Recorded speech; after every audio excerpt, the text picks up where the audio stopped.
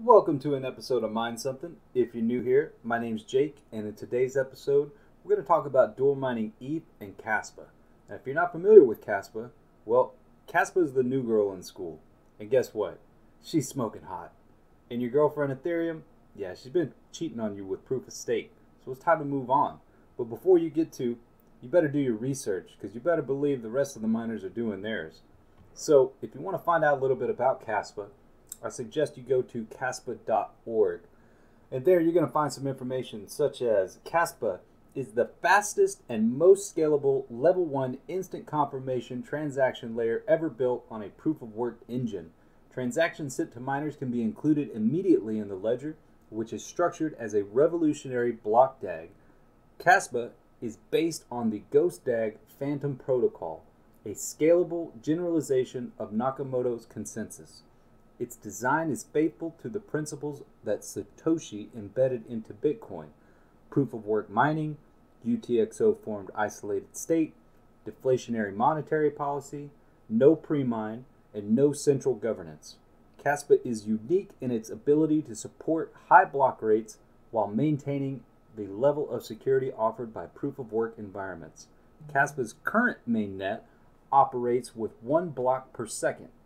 After the ongoing Rust language rewrite, the core developer's goal is to increase the number of blocks per second substantially, thereby attracting Layer 2 development of smart contracts and DeFi.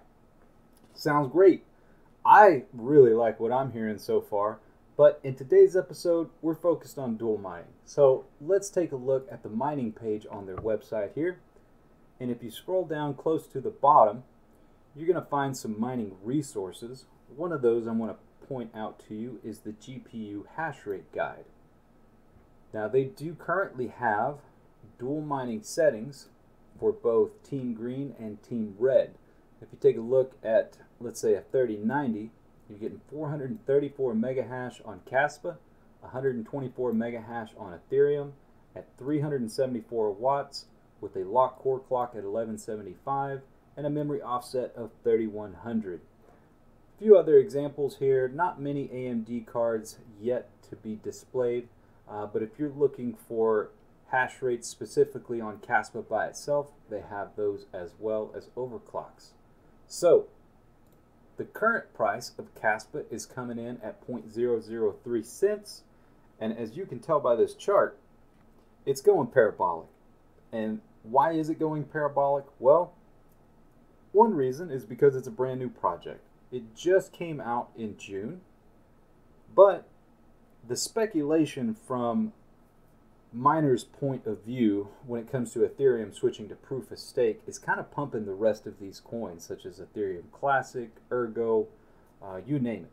But if you take a look at the hash rate currently on Kaspa, you'll notice over the last 7 days, we basically doubled. We are up to almost 60 terahash, which is just absolutely incredible and heartbreaking at the same time for me, because I would like for the difficulty to stay low. But for the sake of our community, I want to share this with you guys. So if you're going to dual mine Kaspa, what's step number 1? Step number 1 is creating a wallet. And you can create a wallet by going to wallet.kaspanet.io and just select create new wallet. Once you create a password, you want to write down your seed phrase, and then you're going to copy that new wallet address.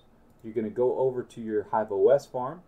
You're going to select wallets, and then you're going to add a new wallet. You're going to tell it that it is Kaspa. You're going to paste your wallet address here. You're going to give it a name, and then once you have created it, it should look something like this. Once you've got your wallet created, you're going to go back to your farm. You're going to select one of your workers, and you're going to select flight sheet. Now, I have already created a flight sheet, so we're going to take a look at the existing flight sheet that I created. First, we have Ethereum as our primary coin. We have our Ethereum wallet address.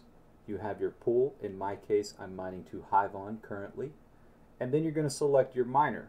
Now, I selected lolMiner for a couple of reasons. One, because I have some mixed rigs and it does run on NVIDIA and AMD. But two, I find the interface a bit more appealing. Now, if you prefer, you can also use BZMiner if you have a mixed rig, or if you're running AMD only, you can run SRBMiner. Now, the second thing you're going to do here is you're going to select Miner Config, and you're going to make sure that ETHASH is your primary algorithm. You've got your default template here. Then you need to make sure you select KASPADUAL. You're going to use the default template, which I will copy and paste below in the description. And I am using Pulley and port 3112 for the US. Once you have created your flight sheet, you can launch it from that screen, and then you're going to see it may take a little while for both algorithms to populate. This is a 3070 Ti rig, all Founders Editions, and Kaspa is a core intensive algorithm.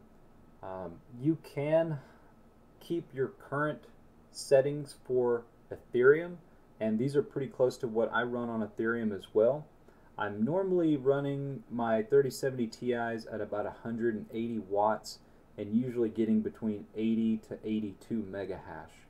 Now, it does increase your power usage, as you can see, but we are getting 212 to 218 mega hash, and you can do the math using a tool on Kaspa's website here. There is a profit calculator. However, I like using the Pulley calculator.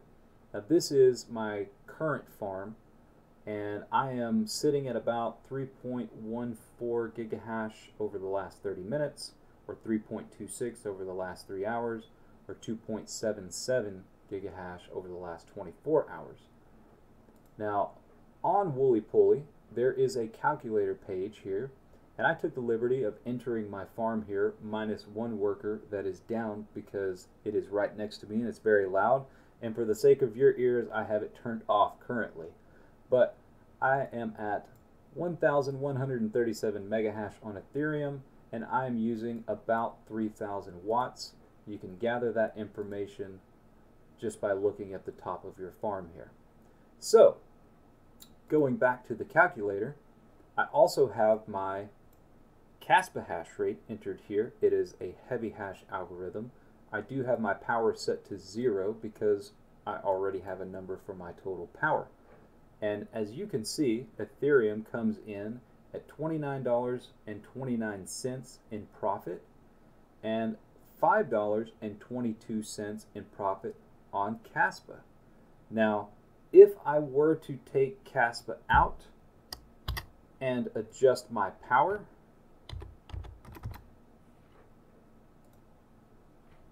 then you can see I'm still very close to where I was previously without dual mining Kaspa.